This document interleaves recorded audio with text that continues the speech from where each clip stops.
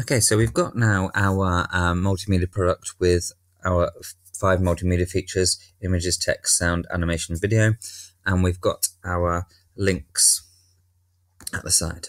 Okay, so what I'm going to do now is I'm going to add in some extra features that are going to make it a little bit cooler. So I'm going to add in some transitions. Okay, and you've got under the word transition, you've got a big list of transitions up here. Okay, I quite like this kind of like honeycomb one is quite good. There's wipe, split, fade, flash. There's loads and loads of different ones. So I am going to choose this push one. Okay, so that when I run it, in between slides, it kind of pushes up. What I can do with this is if I select the first one, and I scroll down to the bottom, and I click Shift, and I click the bottom one, it will select every single slide. And now I'm going to put the push one there, and that will have applied it to every slide. So just to show you that, if we go through them, each one kind of pulls up. And the beauty about this is that if I use the buttons instead, okay, it still works. So I would always suggest having the same transition for each one. Okay, right, so the next thing that I'm going to do is I'm going to add in some animations. Now it's really, really important, if I click on animations, to be careful with your animations. Okay, if you have too much stuff running around and flying about, it becomes really, really distracting. Okay, so we're not going to have too much. So all I'm going to have on my one is I am going to get the title to grow and turn it. I'm going to do that on all of mine. Okay, so grow and turn. The next one, I'm going to grow and turn. Okay, I'm keeping them all the same style. So it's quite nice to have a little bit of animation on there because it kind of like draws you in a bit more. So if we run that, okay, we click it once and our grow and turn will come up. If we go to any of the buttons, it doesn't come up automatically. We click next, it comes up like it would normally do on a PowerPoint. Okay, now that's a little bit frustrating having to click. Okay, and I'm going to show you something else that is really quite important when you're doing one of these sort of touchscreen devices or touchscreen presentations for a museum or sort of an aquarium or zoo or anything like that. What you don't actually want is if you click somewhere, for instance, if I click here, it moves to the next slide. They don't want you to do that. They want you to only use the buttons so that you don't just click and you click through the slides. Okay, so what I'm going to do is show you how to set it so it only uses the buttons. Okay, and there will be an issue with the animation once this has happened. So if I go up here to slideshow, and then I go to set up slideshow, it gives me a different choice of running it. Either I can present it as by a speaker, i.e. I'm clicking the buttons to move forward.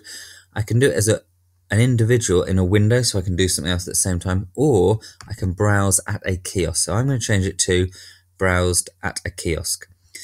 And when it says browsed at a kiosk, it means one of those things you get at a museum or an aquarium or a zoo, a touch screen device that you touch. And what you should notice now, if I click OK on that, is that if I click the button, let's go to green sawfish, that works. If I click anywhere else, you should be able to hear me clicking. I click the forward arrow, left, right, and back. It doesn't do anything. It only allows me to use the buttons. And it's purposely set up that way so a user has to go through things in a certain order, has to click on different items to get around. Okay, now the problem here is, if we come off this one, is that my title isn't there now. Okay, if I click to go next, or I press the arrow to go next, the title doesn't appear. So what we have to do is change our animations to become automatic. And to do that, we click on animations, we click on animation pane, and then we right click on the animation we want. So I've got ocean waves, that's on a 0, and I'm going to go start with previous. Okay, and that means it will start automatically. So on this one again, start with previous. Okay, we've still got the trigger for our video there. On this one, start with previous. And this one we're going to start with previous. And on our last one, we will do start with previous. Okay, now when I run it, let's go back to the start and run it from here.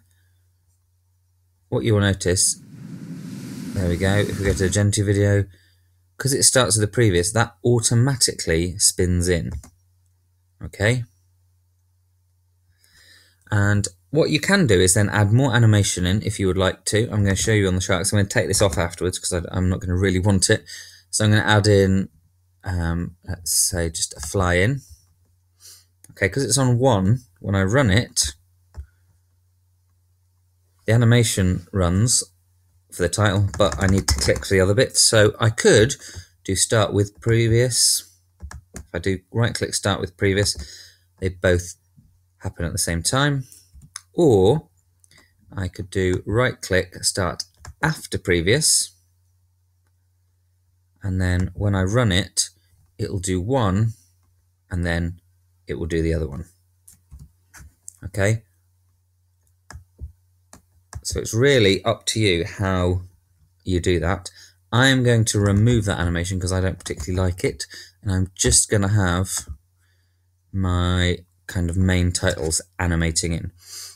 So that's basically how we can do the next stage, and now we have actually got a proper touchscreen kiosk based multimedia product that would appear in a museum or a zoo or an aquarium, in that we've got our 5 bits of multimedia, we've got our navigation buttons, we've got animation that happens automatically, and the user can only click on the animation buttons but not on anything else.